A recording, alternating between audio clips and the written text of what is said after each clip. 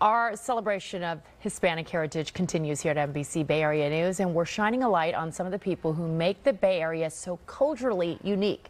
Tonight, NBC Bay Area's Rosato Jr. takes us to a business in San Francisco's Mission District that's all about the tradition of celebration. In the streets of San Francisco's Mission District, Latino tradition and culture are woven into daily life.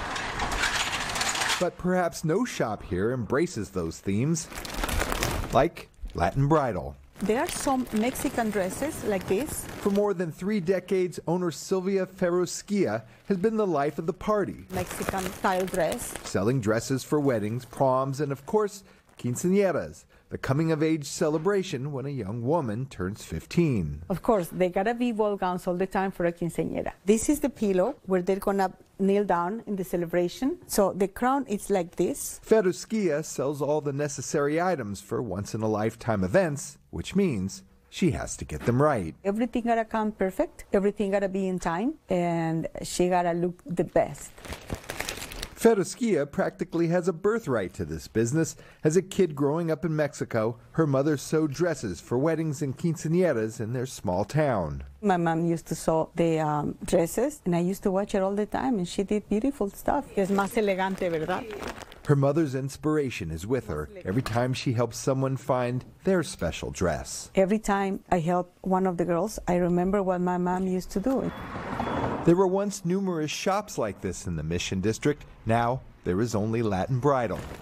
And as a business that thrives on parties and celebrations, it nearly didn't make it through the pandemic. It did hurt a lot. It was incredible. Suddenly we didn't have any business. So le quedan perfecto. But after years lifting up her community, it was the community's turn to help her.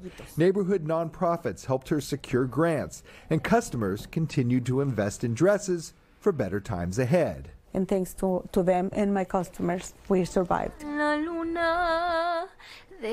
a time where so much is now bought on the internet, Ferrusquia's brick and mortar has become an institution for women like singer Nina Hernandez, who recently bought her quinceañera dress from the shop. It was really important for me to see that she actually knows about dresses and about fashion and about quinceañeras and about Mexican people.